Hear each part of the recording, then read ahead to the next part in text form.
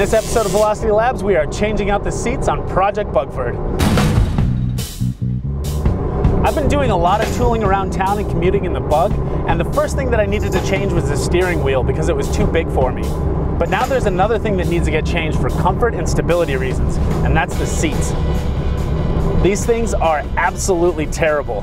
I'm in a car with 30 horsepower, a tired old suspension, and really skinny tires. And still going around corners makes me feel like I'm gonna slide right out of the seat. I can't even set anything on them. If I do, it just slides right off. So it's time to change the seats. Now, I was looking at some sporty seats like some Recaros or some Sparcos, but those are way out of my budget for this build right now. Then I looked at some of the eBay racing seats that they have on there, and they're only about 200 bucks and they look pretty cool, but I have some serious concerns about the quality of those seats, especially when it comes to safety. When it comes to cheap Chinese goods, safety is not something you want to skip out on. Things like fog lights, LEDs, stuff like that, go for it. If it breaks, no big loss. But if your seat breaks when you're in a collision, not good. So what's the answer? OEM replacement seats. I need something sporty, relatively skinny so it's going to fit in this cabin, and it's got to have good side bolstering to keep me in place. So we are headed to the junkyard. All right, after wandering around for a bit, here's what we found. It's a 2003 Hyundai Tiburon GT. The seats look sporty enough and they're in pretty good shape. I looked at a lot of cars for sporty looking smaller seats, and I guess it's really not surprising that the import section seemed to have the best fit for the Bug. Most seats were either big and cushy, powered, which isn't going to work for me, or just simply too ugly. But these look like they'll fit perfect.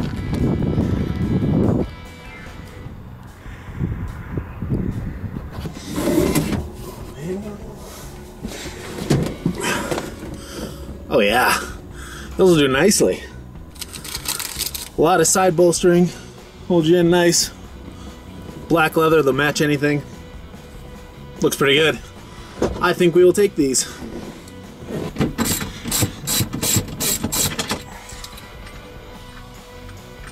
This rear bench is really nice too. Wondering if I can make it fit in the Bug. That'd be pretty hilarious.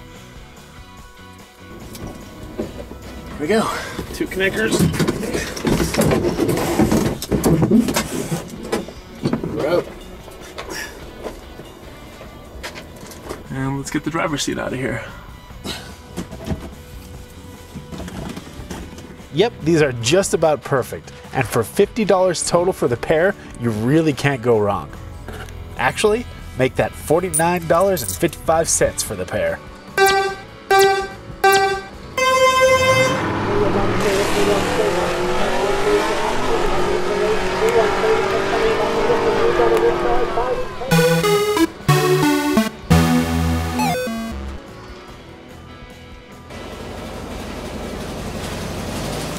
All right, back in the garage. Now all we have to do is put these seats where the Bug seats are sitting. All right, so obviously the first thing that we need to do to replace the seats is to take the old seats out. But before we do that and we put the new seats in, there's actually a couple reference measurements that I want to take first. First thing that I want to do is measure the seat height. All right, so distance from the floor to the front edge of the front seat is just under 1 foot, so it's just about exactly 12 inches. Also, I would just want to get a good visual reference for the seating position.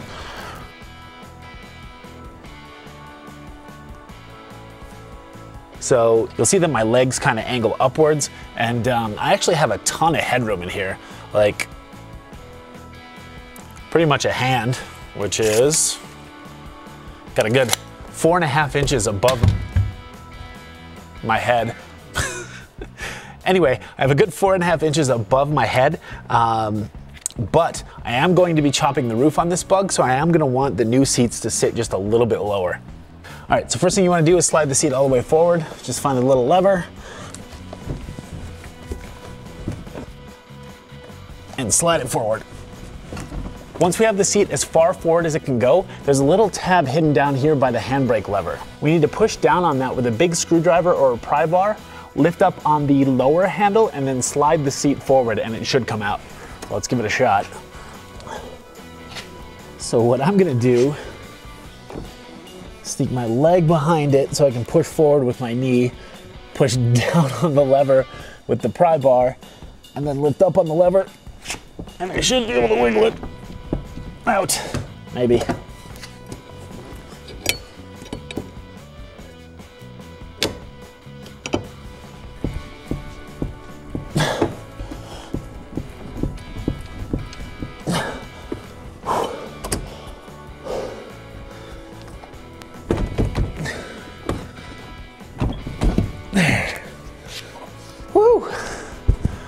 Finally got it.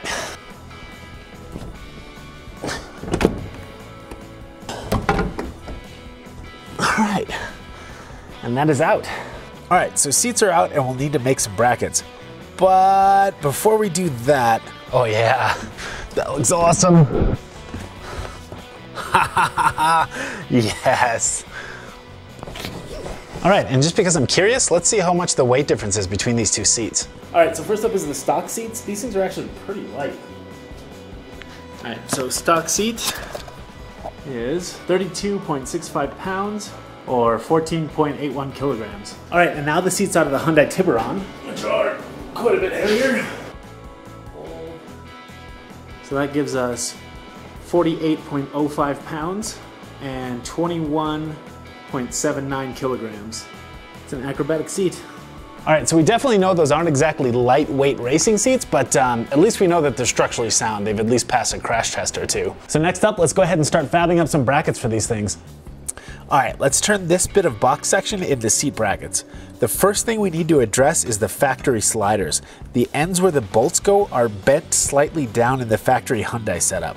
We're gonna need to fix that. To make our homemade custom brackets work with these stock seat sliders, this tab is gonna need to be straight. And the easiest way to do that is just to bend it back. But we definitely don't want to just Hulk smash this thing back straight. Whenever you're bending metal, You're actually adding more stress to it, which can weaken the metal or make it brittle. We can try our best to avoid that by adding heat before any of the bends are made. Adding heat should help reduce any strain hardening that can happen when you're bending steel. So what are we gonna do with this thing before we bend it? If you guessed kill it with fire, you are correct.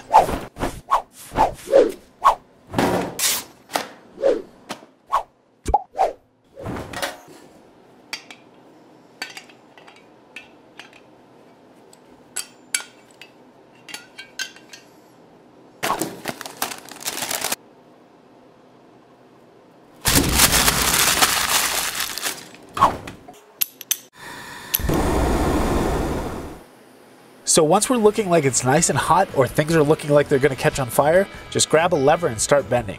Just take it slow and add more heat if it's needed. There we go, nice and straight. All right, so now that I have these straightened out, I want to take a little piece of box section here and I'm gonna cut it to exactly the same length as the factory sliders, and I'm gonna need one on both sides.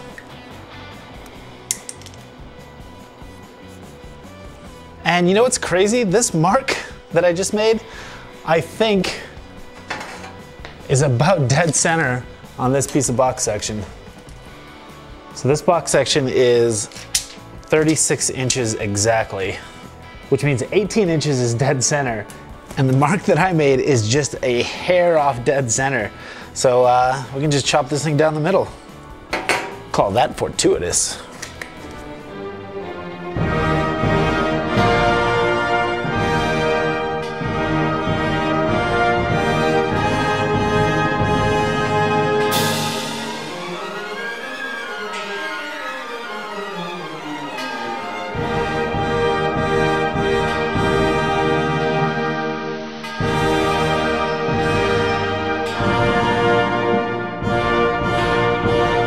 Here we go, two 18-inch sections ready to go.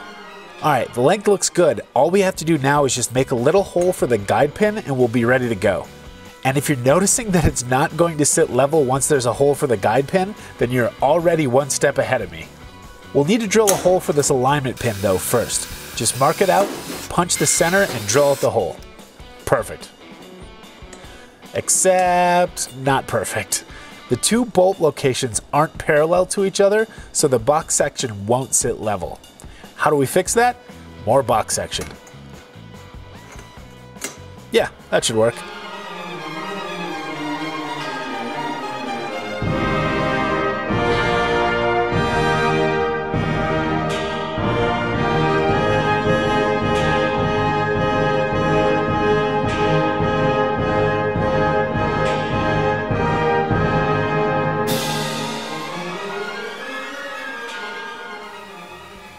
Drill another hole, line it up for a test fit, or line it up this way for a test fit. There we go. And perfect. Also, the bolt locations aren't parallel on either axis, so we'll need to skew the spacer out a little bit. Done. more holes, buy some bolts, do a couple more test fits, and then clamp it in place. Do the same thing for the other side, and voila, instant seat brackets that work with the factory sliders. Except for this little issue. Since we've bent the bolt receivers level, now they're interfering with the factory slider. Fix? Grinder. Done. Now all we have to do is get them in the bug. Step 1, get rid of the plastic covers on the stock rails. Step 2, grind away some paint so we can weld on it. And step 3, head to your welding buddy's house to have him weld in some more box section. You guys remember Willie, right? He made me my kick-ass HX35 wastegate actuator. Anyway, here's what we're doing. The stock Bug floor pans have some beefy rails welded on them already, so we're adding some box section to that to support our brackets. Then we're welding in the slider supports that we just made to complete the seat bracket. Then we simply bolt in the seats like a factory setup. And Willie even welded in some captive nuts to make installation a breeze.